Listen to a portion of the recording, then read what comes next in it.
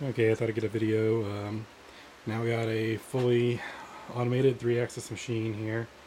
Been working pretty much all this week on finishing up what was needed to get the motors hooked up to the Z-axis up here. So I got the couplings and motor mount put on there, and got the ball screw installed and turned down on the lathe.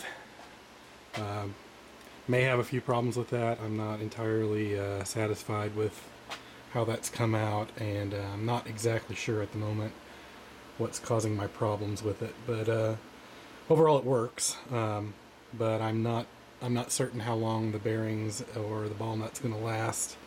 I seem to have some wobble. So anyway, I'm going to show the machine kind of run a test program here. This program was originally designed when I didn't have any automated Z, so it used to have a bunch of stops, and it's kind of got some goofy Z moves because at the time I really didn't care what the program was generating as far as Z-axis movement, because I had to do all the Z movement myself. So I just put pauses in and move the axis myself, and but I just went ahead and took out all the pauses and left the rest of it pretty much the way it was.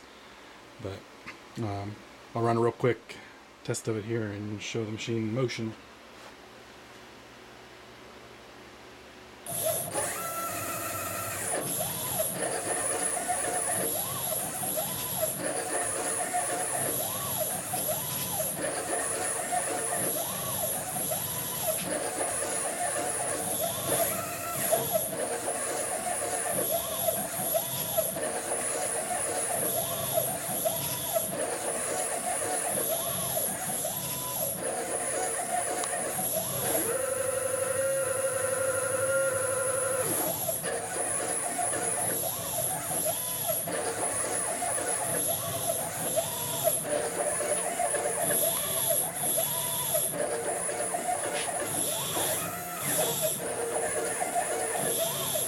Not sure how much it shows up there, but I'm picking up about 0.010 of an inch of wobble on that shaft as it's moving.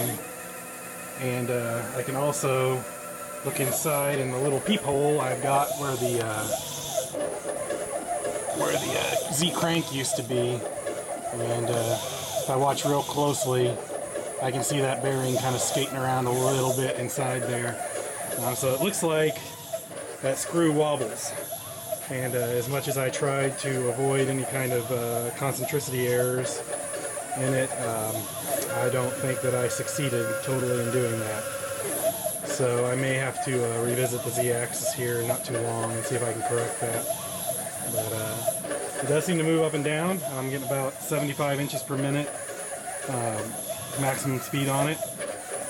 That seems to be limited by my PC here that isn't a great candidate for EMC2.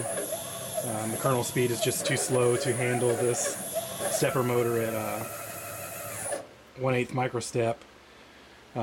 It's just not fast enough to handle sending the pulse rate out to it. So if I try to go anything above 75 inches a minute, I start getting following errors from EMC, which is basically telling me that it can't keep up.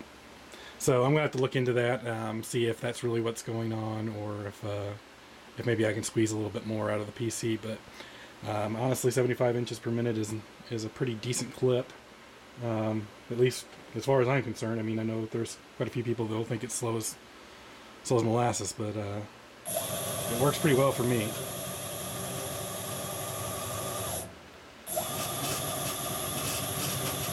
That rattling that you hear is actually the little guard that I've got over my X-axis DRO, so that rattle isn't in the actual axis, it's just some stuff that's attached to the machine. So that's 72 inches a minute right there.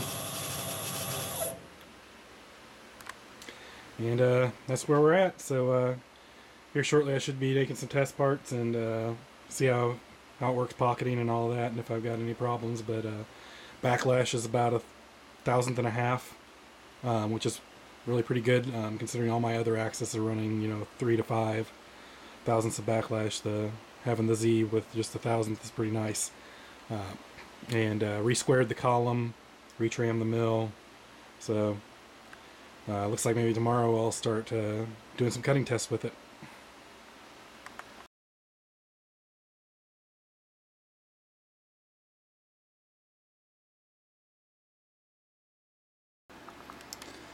One little thing I wanted to mention, if anybody else has a similar mill and they're looking for something helpful to do with it,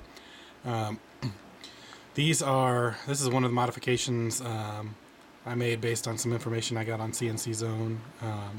Member called Machine Chick there showed off a picture of her mill with a couple of extra holes drilled for bolts. When you originally get the mill, you have one bolt here that holds the pivot point, and you have another bolt here that secures the head and keeps it from pivoting once you've set it. When I got the mill, I had a lot of problems with the head kind of nodding forward. In other words, as this bolt was tightened, the spindle actually kind of got pushed downward a little bit and tilted slightly. And I never really could get rid of that. I could shim it as best I could, but I couldn't get it all out. And when she showed off that modification, I figured the next time I had the head off, I'd go ahead and do that. So went ahead and drilled the 2 holes for the bolts that you see up here at the top. This bolt and this bolt here. Drilled those with I think it was a 15/32 drill to give me plenty of clearance.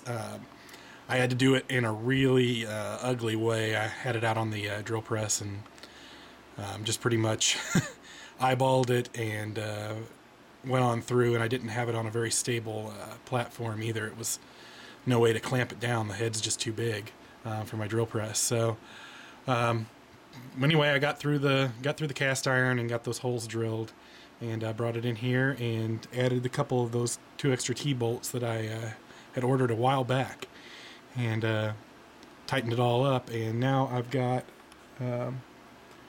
pretty good connection up there. And what these allow for me is I can tighten these bolts up a little tighter than I do this bottom bolt, and that actually lets me pull that head back and takes the tilt out of it. So it helps me tram it in the Y-axis too, which is something that I couldn't previously do. So anyway, it's a really helpful modification, and all you have to do is drill 2 holes to get it done. Of course, you got to have something. You're either going to have to hand drill these or have a drill press that's big enough to handle it. Probably want to try to secure it a little bit better than I did. But in the end, I got the holes through, and the bolts fit and everything. So it may be a little ugly on the back, but it works.